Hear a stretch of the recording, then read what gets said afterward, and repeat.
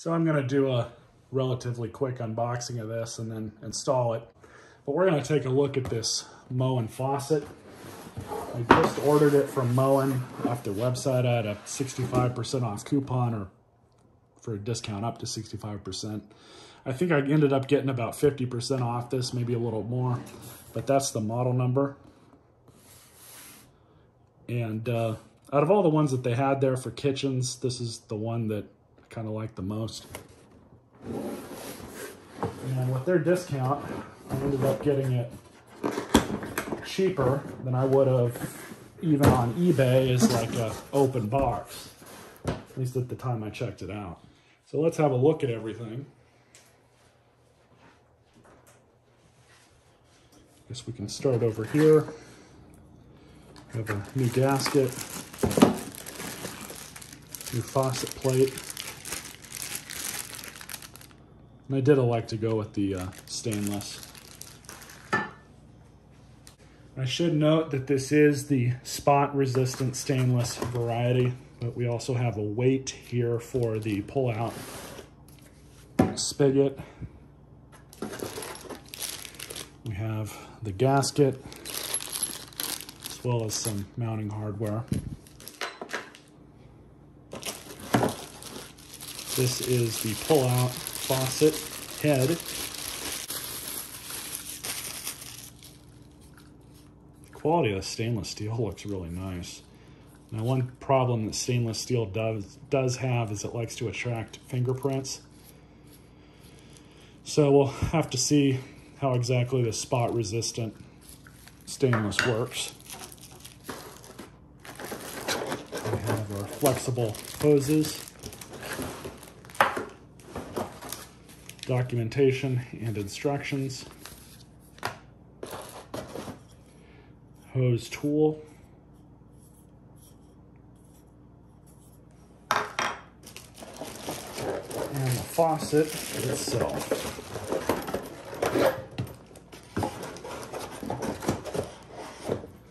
So what's of course nice about this is it already includes the flex lines hooked up to everything. And this is the diverter. But it's a single handle. It seems to be really good quality. I mean, I knew it would be because it's a Moen product, and typically their stuff is really nice.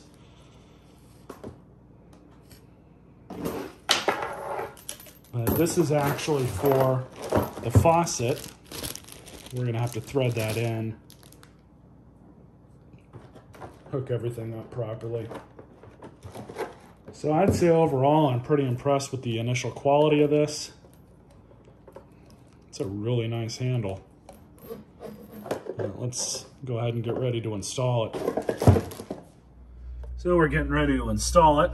First order of business, we're gonna shut off the hot and cold water.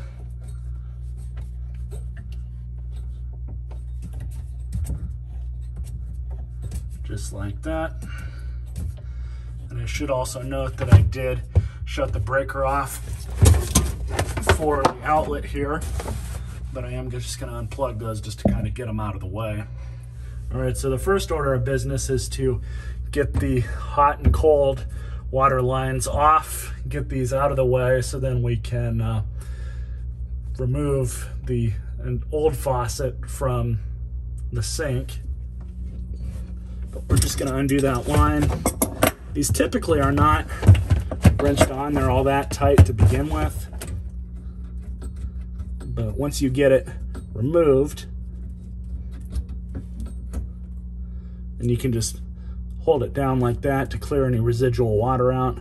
Thankfully, there isn't any. So it's gonna be the same thing over here on the other side.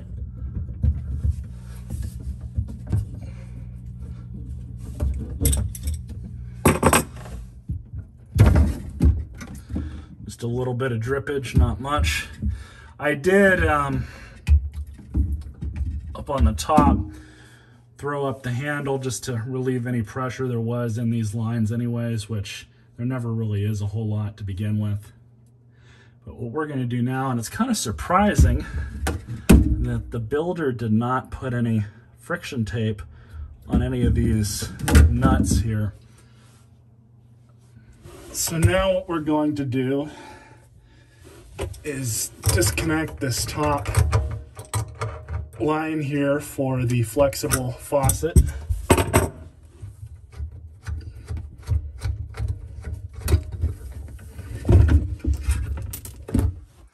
So now just to get this out of the way, drop the weight.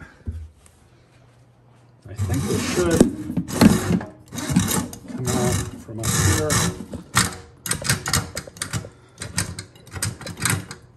At least get it out of the way so all that flexible hose isn't down there and in my way. So for these, it's kind of a bear to get this on the camera too.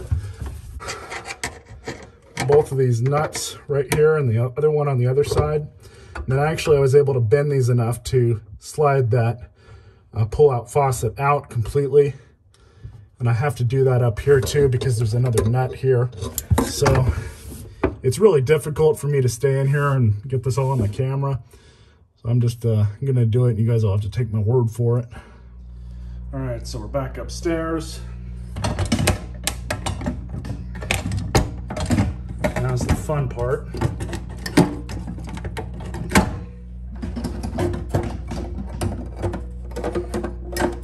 So now I get to go back below, rebend all the copper lines.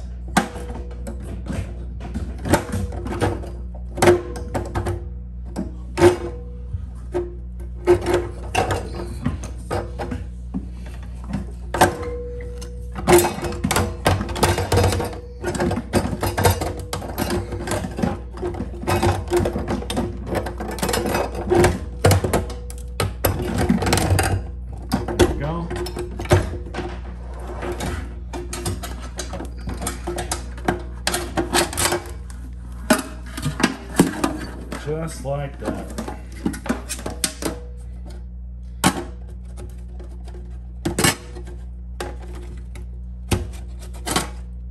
So now I have to clean up this whole mounting area because it's kind of nasty. Clean that up really quick.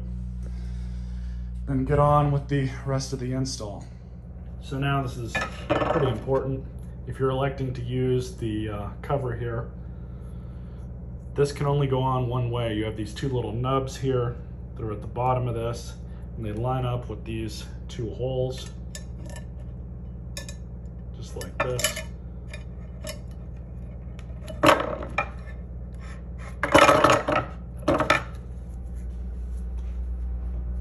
So you just take that, line it up over here, just like that. Everything down and in place exactly like this. Now it's obviously not going to want to stay here, but you want to make sure it's on the correct side. The Moen logo is right here. Maybe it will stay there. I'm going to have to be really nice and careful with it. And since it's just me here, I'm gonna have to come back up and look at it and make sure everything's straight. But let's go ahead and start mounting it. All right, so quick update. All I've done down below is fastened that small nut and washer, put the washer in up at the top, lined everything in up top, and then threw the washer up, tightened that down. They use this nifty little tool that they include. It just goes over the shaft and then you just tighten it up. They say you can use a screwdriver. I did it by hand and got it pretty damn tight, so I'm not really worried about it. And then, let's see here. So really the only thing I have left to do down here is hook up the pull down faucet and then hook up the hot and cold. And of course, plug my appliances back in. Shouldn't be too bad. I'm gonna throw some Teflon tape on here. So one thing I do want to mention is this little gasket right here. This appears to only be for the single hole mounting. I'm using this method, it doesn't call for that. So don't worry about it if you're using it this method. If you're installing it here like this, you're going to want to put it right there underneath the faucet. But this does go on. This goes, let's see, where is it? Right here. And just threads on, hose protector, finger tight, no big deal. Then we'll hook up the water lines and then go from there. So now we're gonna shove this in, just like this.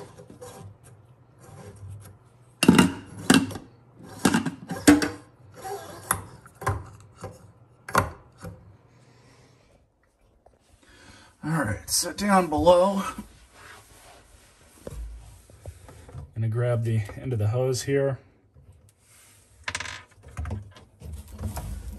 stick it in, just like that. And so now we're gonna take the weight, and it's saying to put it just underneath this yellow piece of tape, right above the loop.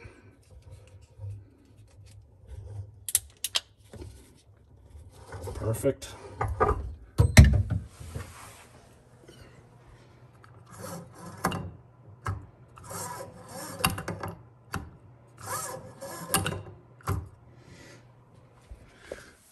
So that's good. Looks like we're kind of impacting here. Maybe I can move that to the side. I remember having to do this with the other one, kind of finding the best spot for it. But anyways, so now I'm going to throw some Teflon tape on these connections here and then screw both of those lines on, and hopefully we'll be able to try her out. All right, so both the lines are hooked up. Just have to tighten them down.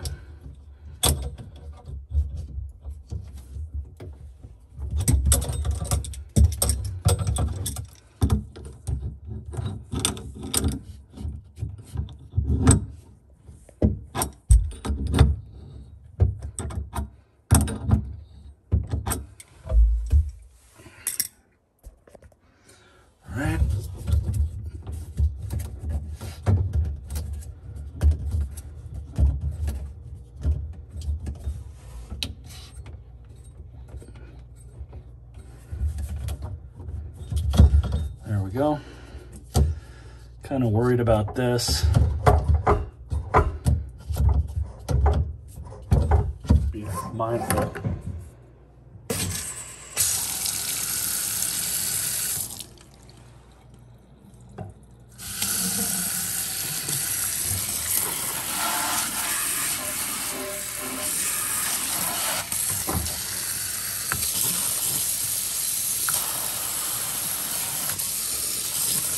Yeah, the way that this one's designed, the water pressure is so much better than it was out of this one. Even when this one was brand new, like when I initially bought this house, the water pressure was nowhere near this good. So I'm just seeing if it's going to get hot. So probably one of the nicest features about this thing is it's got this boosted spray button. So we can watch this, and it'll work either with the stream or with the fan. Boosts up the pressure just a little bit. To turn it off, you just do that. You might have seen that, it came back out when the pressure went off of it. Turn it back on, go to spray. That's really nice. Doesn't seem like you can turn it off though without turning the whole faucet off, but that is what it is. Pretty cool little feature on it. Now just to get a proper finish on this video, I did tighten this up a little bit here. You don't want to over tighten this because these are plastic threads that are on this head. So be very careful when you do that not to over tighten them. But simple universal wrench works perfectly fine for that.